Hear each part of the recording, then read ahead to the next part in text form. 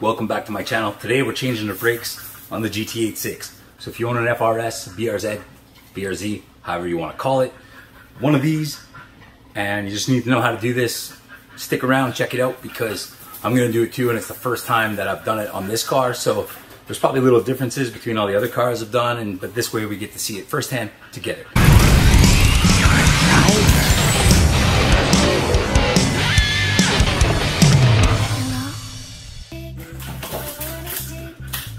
So here's what we're working with today. We got some Pro Max, Roto Max rotors. It's for the rear. And for pads, we got a set of Bosch pads, ceramic formula. I told them to give me the best they got from the local parts store. I hope this is the best. Ow, dang. I was poking out. Put a hole in me. So we're gonna run these on the back. And we've got these for the front. This is my first brake change on the car. It's at about 74,000 kilometers right now. Miles, I'm not sure what that is. I don't know. And the back brakes are totally cooked. Front ones I think are still good, which is weird because I thought cars always burnt out the front brakes first, but these turns out to the back. I guess that's a new car thing. Most of them do it now. So we're just gonna change all four because everything's looking pretty crusty. I do have winters here. I'm right in Montreal, Canada. So I have to deal with the winter. Because of my job, I actually have to travel more in the winter and more often, so I'm driving through the worst conditions possible. These rotors, they're pretty toast, pretty finished. They're getting crusty, they're ugly. We're just gonna change them all in one shot. I could have probably got away with just changing back pads, but we'll do the whole thing, and I figure I'd bring you guys along for the ride to see how it's done and see what we're gonna do, what you need to do. So I gotta be completely honest with you guys. I did not have a good time filming this one. I did not enjoy making this video. So first things first, we're gonna jack your car up on some jack stands for your safety, not mine. So this is not an old car, but like I mentioned, it has 74,000 kilometers in it, and she drives a lot in the winter time. So I just want to throw a bit of WD-40 on the center hub here so that when it's time to pop this off, hopefully around the edge here and stuff, it won't be so bad. And these brakes are scrap anyway. As you can see, they're pretty torched. And here you can see with the light. So yeah, they're pretty crusty. They're pretty nasty for, this car's a 2017. Can't believe it's already that old. Anyway, a little spray up in the front, the back, all around, just to try to make our lives easy. Like I said, these brakes are all going to be changed.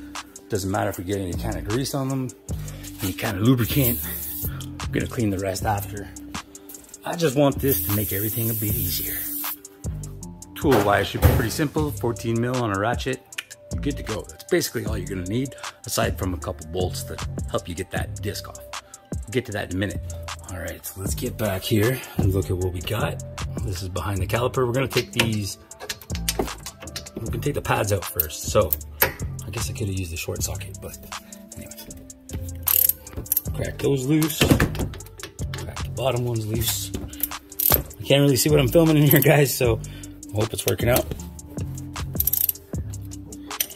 Now that that's loose, we actually take that out by hand. Not bad. These calipers were painted by hand also. Not powder coated, painted. I'm gonna have to do something with that, but we gotta try to figure out how to rebuild brake calipers first and find out where to get the rebuild kits. So we got our two 14 mil bolts out. Gonna pop this off, wiggle it. Had your caliper up somewhere safe. We're not gonna mess it up. And here we can pull out our pads. Now these are crusty, so actually there's not really anything left of them. Toasty. Okay, I'm just gonna pull off the other 14 mils in the back. I'll just take it all off in one shot. Fuck this noise.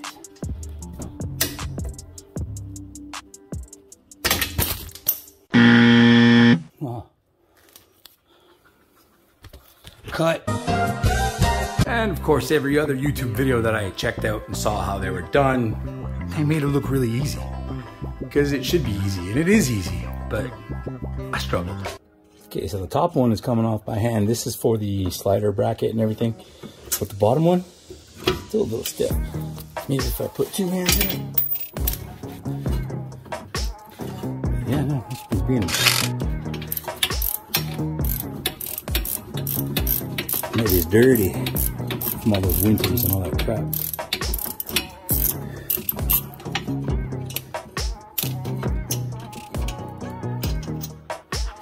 All right, this. Oof. We'll deal with the pads in a minute. So on your disc, you're gonna have these holes here. You can thread some bolts into.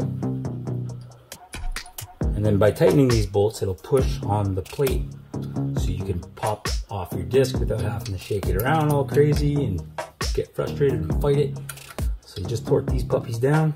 I should probably got a ratchet instead. That would have made more sense. Very tighty, baby.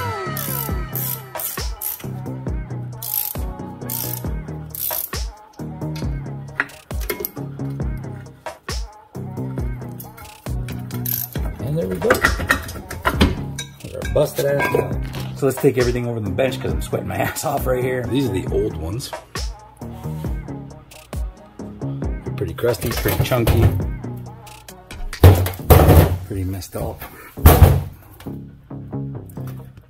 Not too warm on the inside. I haven't done too much handbrake. This is for the back. We got some Bosch. We got new pins, new pads. Excellent. Brake lubricant, very important. No sticker. Discs. The struggle is real. I try to make it look good though. I took them both off. I only showed you taking off one side, but it's the same process over and over. These look great. So let's compare new pads to our old ones. Have a look at this nice new stuff. This is how thick the pads are supposed to be. That's how thick those ones were. And well, this one, this is the pad that pushes on the piston. So it should go in. And this one was on the outside. Now this outside one is not so bad. So something was going on in this caliper on the driver's side. It wasn't moving like it's supposed to. We're gonna clean everything up and hopefully that helps. All right, so we're gonna prepare to put the new setup in. I want to give these a quick spray with some brake cleaner. We got the 313 Clean Flow.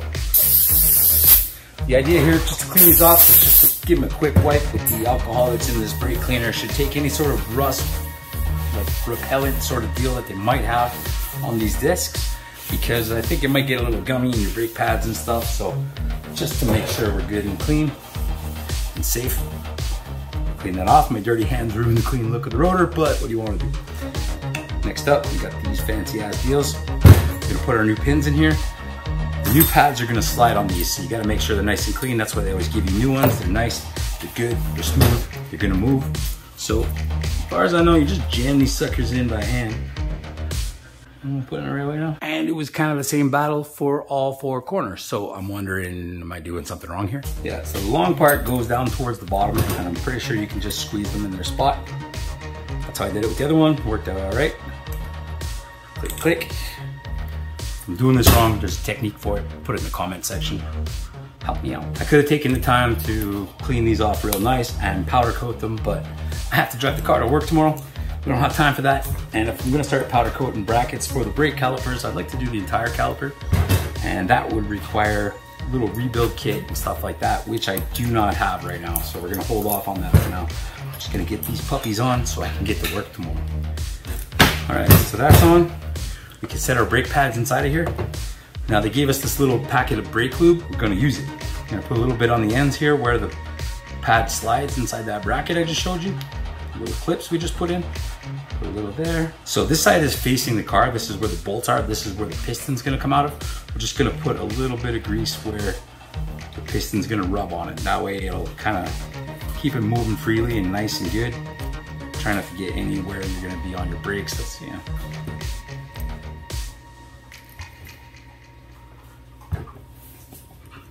Yeah. Okay. I did get it to work eventually, and it is working fine now, but I mean, mother. This other side, we're gonna do lines on the outside here where the caliper's gonna hit. See if it helps the longevity of it, gives it a bit more life maybe. Okay, I'm done fighting with them. They're in. So we're gonna install the disc back on and these rotors. We're gonna put this back on, and you might wanna line up. You see the spots where we put those bolts through to push it off. We'll try to line that up the best we can, and the port here is lined up to there. So just throw this back in the same way we found it. Take the plug off the old one, put it back. Now we can slide our piece back on with the pads in it and reinstall our 14 mil bolts. Now you want to put a little bit of grease on this, preferably copper grease. That'll help it not rust up too bad, and it's going to protect it from being stuck in there next time you try to get it off, because this stuff works good. And like I said, Montreal, Canada, right? So we got all kinds of winters to deal with. So I'm going to put these on just snug by hand first, put the caliper on, and then we're going to torque everything. I'm pretty into torque specs, especially lately as I'm growing older and starting to learn how important it is. It's something I really pay attention to. We're going to get the caliper on, but before it goes on, we're going to have to compress this piston down. I'm going to use this clamp. The problem is it doesn't quite fit on the piston very well. This is actually about the same size as the hole in the piston, so it goes inside and throws it off. We use this old brake pad that we had, the busted plate. Just put it on there for a little bit of a point to a jacking point, basically, you know. If I could do this right, maybe one day we'll get it done. I did not enjoy filming this video.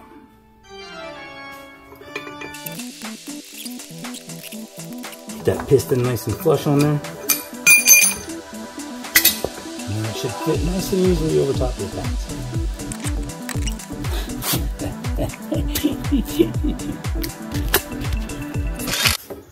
Now this should fit nice and easy over top. Make sure your sliders are out of the way. And we slide the other set of 14 mil bolts back in there. All right, so we go to the back here.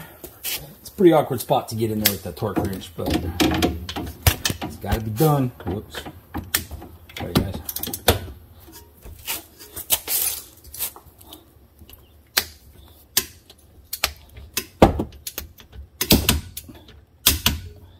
Now these bolts are big ones for that holds everything. So you got to torque them at 50 pounds. That's what I found on the internet. Might not be right, but then the other two we just get away with torquing them down at about 20 pounds each. That's the one that connects your caliper to your slider deal. And then the back end is done, pretty much ready to put everything back together on the back.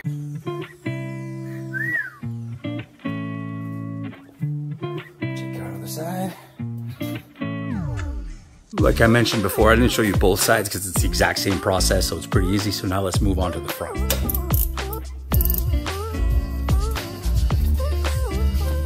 Now the bolts for this part here are actually 17. The back is 14 and 14. This one is 14 for the caliper and 17 for the caliper bracket. And stupid me paid for a warranty. I think that was a really bad idea, because I am probably better off fixing this on my own and all the parts that I need. It is a Toyota. It's pretty tough so far.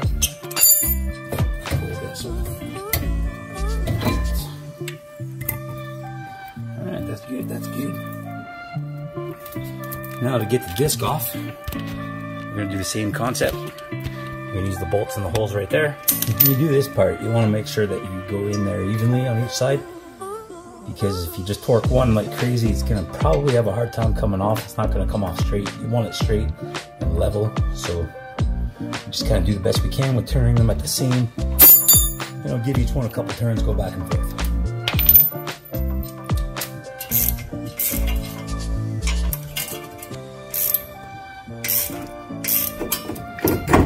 And there we go. Disgusting. I got them out. You don't want to know how. Now, before we replace this stuff, let's check out the hardware. Cool instructions. Well, the easy way to tell is one has tabs on the back and the other one doesn't. So let's just get right back in there. I want to clean this out a little bit first though. Got a bit of trouble with the last one. And then this one obviously goes here. It's the only one that's left. This is the right pad. Now you don't want to get this on the pad itself or the disc. It's going to mess up your braking. So So if you do happen to get any on, like I actually got on one of the other ones, spray it off with a bit of brake cleaner. It should be good. Okay, cool. So now that that's on, this pad was on this side, so this is obviously where the friction is. We'll match that by putting some of this goop on here too. This side, pretty much the same deal. Now,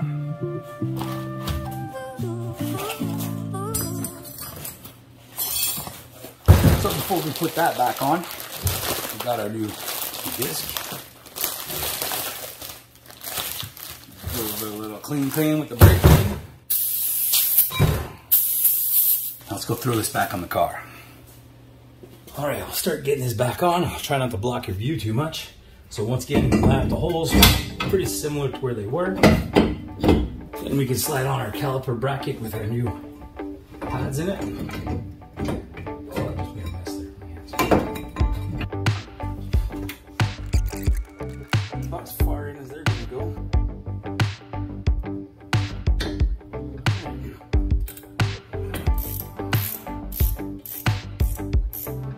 We'll get back in there with the torque wrench because the caliper brackets at the front need to be torqued at about 60 pounds. The bottom one. Okay, we're good there. And these ones, just like the back, we're gonna torque those at 20. All right, so we got the brakes on. All the corners.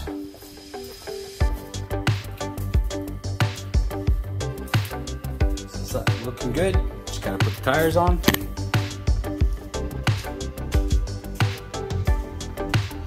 And then get it back on the ground.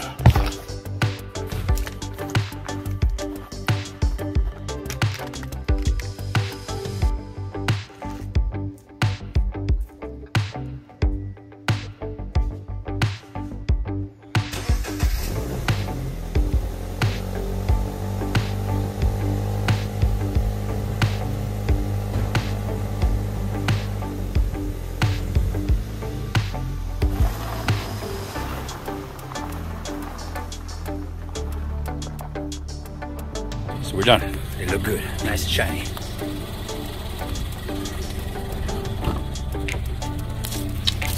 Time for a little test run.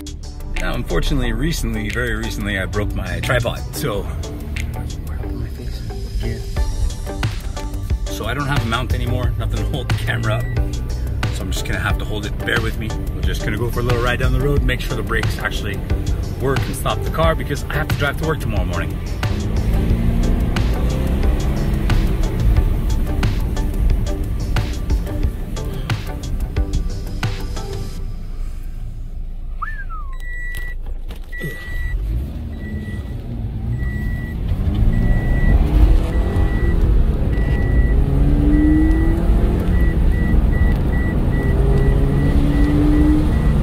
Starting to rain. Let's go back home and get that RX-7 inside before it gets too bad.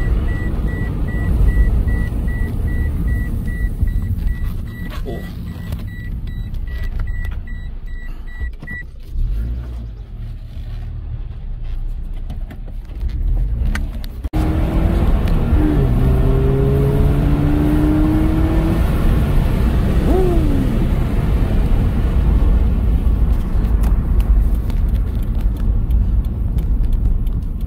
They feel okay.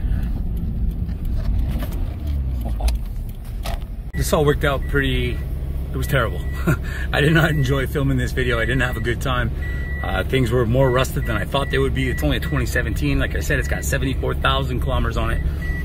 Not that much, but considering the crap that I got to drive through all year long, I guess it's a lot. So I'm gonna have to really think about maintaining this thing better, even though it does have full warranty, and then we'll go from there. Couple things that I learned today is that you need to give yourself more time than you think it's gonna take. I figured this job would take me like 2 hours, easy peasy. Took more like almost 5. And I need a lift. I really need a lift. I'm so sick or tired of like climbing around and in between cars and everything else and what have you. But okay, I'm gonna try to put the RX-7 inside the garage quick before it starts to rain because kind of hard to see in the camera, but I'm hearing thunder and Well, we got a couple speckles already. Look it. Gonna have a couple watermarks on there. So I'll fire this puppy up. Should be still kind of warm. Let's see what that says. 40 degrees. Not that warm. Gotta let it warm them up before you shut them down so they don't flood. So, should go through that real quick, right? Okay, so just to get through that brake job deal, the thing real quick, you're gonna need a 14 millimeter, you're gonna need a 17 millimeter. The back end, everything in the back comes apart by 14s. I took 2 little 10 millimeter bolts to push the plate out, push out the disc. That helped a lot. I used a clamp and a little plate to squish down the caliper, squeeze it back in, put the piston back inside the actual caliper. You're gonna need one of those. You're gonna have to need some brake cleaner or something just in case you make a couple mistakes. It's not a bad idea to get some more of this and keep it around in your shop. What they give you is not very much, and I made a total mess of it. In the front end, you need a 17 mil to get your caliper bracket off. Your caliper is just like the back, it's gonna be 14. You might wanna clean all those sliders and check all that out. Something that I didn't do, that I should have done, was check my brake reservoir to make sure that when I squished the piston back into the caliper that it wasn't overflowing the reservoir and pouring brake fluid everywhere. In my case, it should not, because I've not added any more brake fluid than it came in stock, and the brakes are all back to stock positions. So in that case, I should be okay. Write this down, torque specs for the back of the back brakes. The caliper bracket takes 50 pounds. The front brakes, the caliper bracket needs 60 pounds. And the calipers themselves on the slider, you torque those about 20. Don't forget to do that. Torque your wheels 75 to 85 to 90 pounds, roughly, considering your car, whatever, however you like to do it. I always run mine 85. And I think that's about it, boys. So hit the like thing on here, just in case you have to come back to this video. It'll be much easier to find. You can just go through all your liked videos and find it in case you need to reference it for something else. I'm gonna try to redo this later on, probably in the fall or something like that, and do a much better job, because this was kind of sloppy, kind of rushed. It was in a tight place. I'm all crusty, dirty. It's mega humid outside. It actually really sucked to do this, and it didn't work out as smoothly as I thought it would. So in the fall, I'll redo it and make it all winter proof, because I'm gonna have to drive it all winter long. We'll make the best of it. So thanks for sticking around. Enjoy the ride. So I hope I kind of made it look good, but that's basically the idea of how you're supposed to be able to change your brakes. It's not how to do it, but that's kind of how you got to go about it in a way. And at least if I did anything right, I gave you proper torque specs, hopefully, and proper tool sizes, the sockets, right size, everything good. You cool? We're all right? Okay. Well, ciao, boys. If you can't fit